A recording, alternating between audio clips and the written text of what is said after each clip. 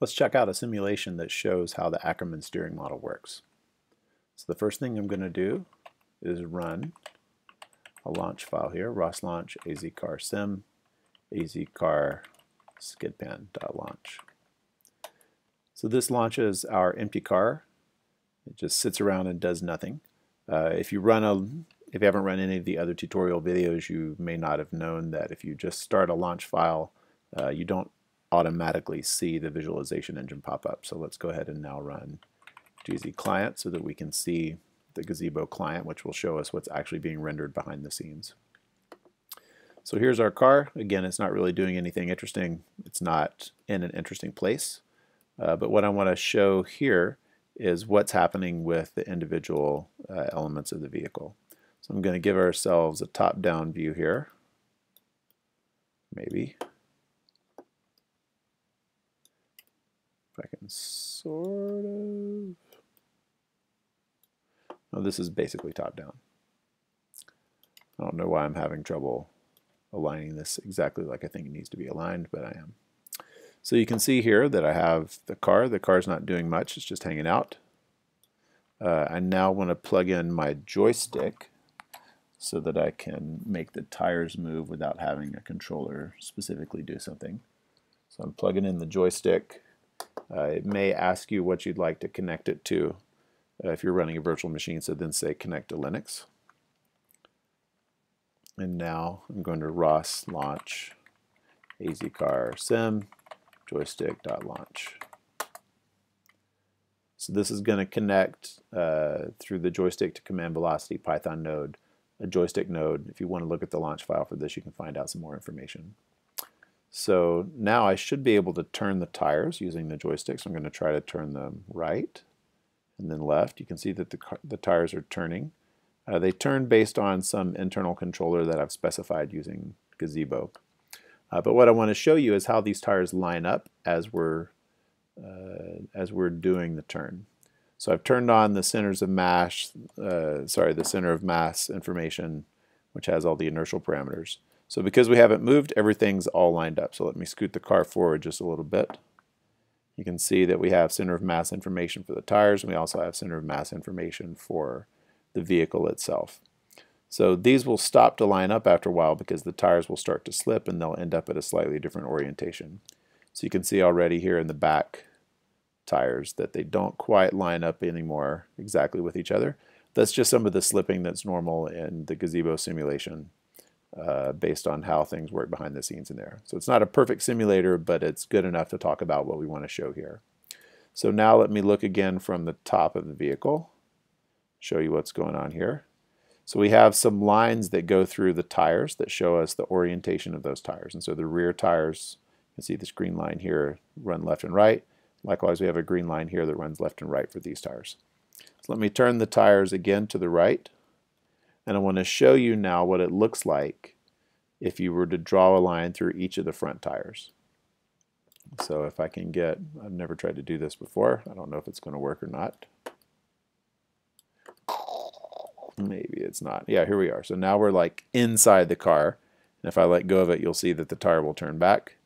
And so the line that points out of the car here is pointing to our center of turn. So if I scroll out a little bit here and we look through the tire, you can see that this green line is pointing directly through this tire, and it's going exactly where the tire thinks that our radius of curvature would be. So if I like scan through the tire here, you can see that that line lines up here with where we see the rear tires.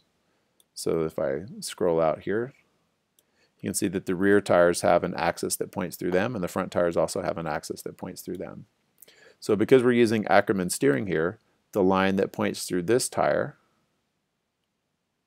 if I can make this run again, so the line that points through this rear tire, through this front tire, and the line that points through the other front tire line up over here exactly, or pretty close to exactly, where the line from the rear tire comes. And so here's, if I were to move these just barely, you'll see that the tires will give up.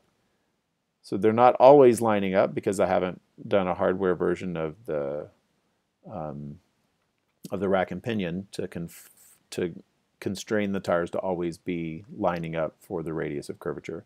But whenever we settle on a steady state value for the radius of curvature, then that radius of curvature will end up with the front tire to the right, in this case, the front tire from the left, and then the rear tires will all converge at the same point. So this gives us a uniform turning radius for all of the tires.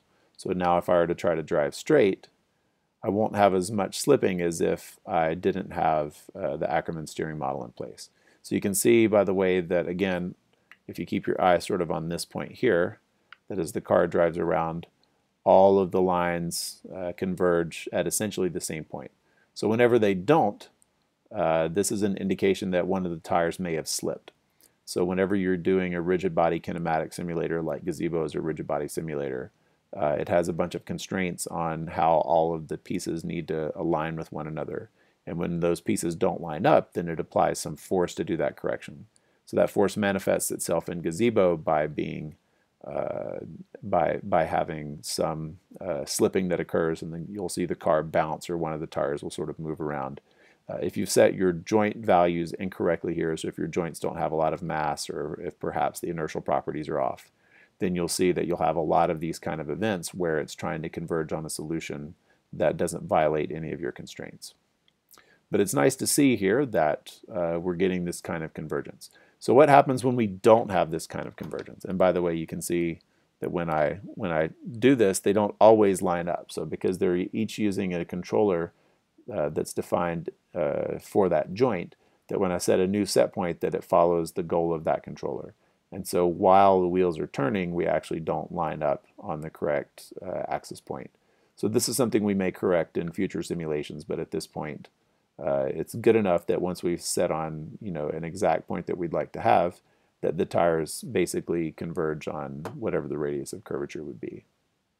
So you can see as I sort of increment this value that we have an alignment taking place of all the points. So I'm going to stop this simulation and show you what happens if I turn off Ackermann steering. So I'm going to do that by editing the code here. I had a little debug message here that I don't need anymore. So my steering controller is broken down into two parts. So one part is if my steering angle is non-zero, then I do this stuff. Otherwise, if my steering angle is 0, everything is easy. We just send the exact value. So I'm going to actually create a temp variable here that I'm going to set equal to false. And then I'm going to say if temp instead of this. So I'm basically forcing it to always use the same controller that I would use if I was driving straight. We'll restart back up these various simulation engines here. And also restart the joystick. So now in Gazebo, if I zoom in on our car here, I'm going to turn back on the joints so that we can see what the joints are doing. So view, center of mass, and inertia. So we have exactly the same thing. Let me sort of scoot the car out of the way here so we don't have the main mass block that belongs to the skid pan here. So here's our basic axis of motion. Now I'm going to use the joystick again and I'm going to turn the tires.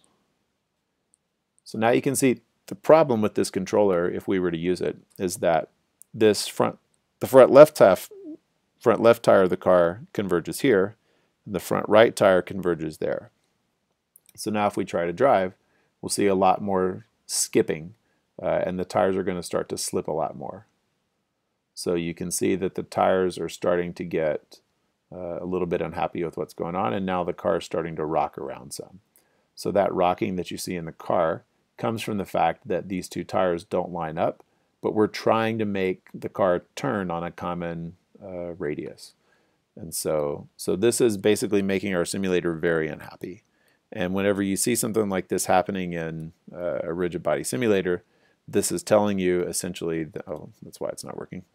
This is telling you that we have lots of constraints that are being violated. So again, if I look at this from the side, so now if I try to drive straight, everything is happy, and then as soon as I turn a little bit everything sort of locks down. So if I turn to just a really small angle, I should see that everything's kind of okay. And now you can see the tires are like bouncing around. The vehicle simulator is sort of not sure what to do because the tires want to stick to the ground, but they also want to turn. And so whenever you have a situation like this where you have a constraint that tells you the tire shouldn't slip, but you also have a constraint that tells you that the tire should turn, and those tires are held together by some rod, then this kind of violation of constraints results in your system not knowing how to behave, and so you lose a lot of simulation time trying to resolve these constraints. So this is why you might consider using for a rigid body simulator an Ackermann model if you want to get realistic values of the vehicle's mass, if you want realistic values of the fact that you might want to have slipping in the tires or not have slipping in the tires, etc.